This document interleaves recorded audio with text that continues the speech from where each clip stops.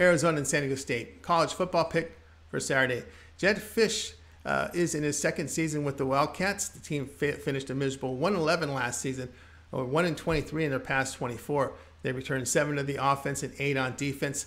Fisch landed a transfer at quarterback as former Washington State quarterback Jaden DeLaura enters the program.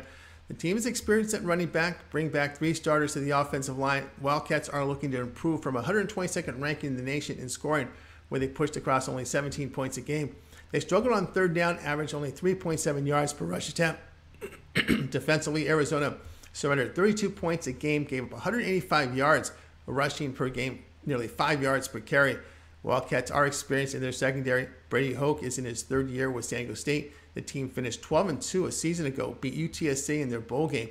They will unveil a new stadium on Saturday, but the Aztecs returned only 4 on offense, 7 to the defensive side of the football. Braxton Burmeister comes over from Virginia Tech at quarterback. 2 starting receivers are back and only 2 return on the offensive line. San Diego State also lose their top rusher from a season ago. Aztecs averaged 40 yards rushing last season, 26. Aztecs averaged 40 rushes last season, 26 passes. So it's pretty much primarily a running team. The run game, they only produced 4.1 yards a carry. Defense is what really carried these Aztecs, as they held teams to about 20 points a game and only 2.8 yards per rush attempt. They did give up 246 yards passing per game to opponents. San Diego State really had trouble separating past teams last season, even the bad ones. They're very conservative behind Hoke. Offense, the concern for San Diego State. The play here, Arizona plus 6.5.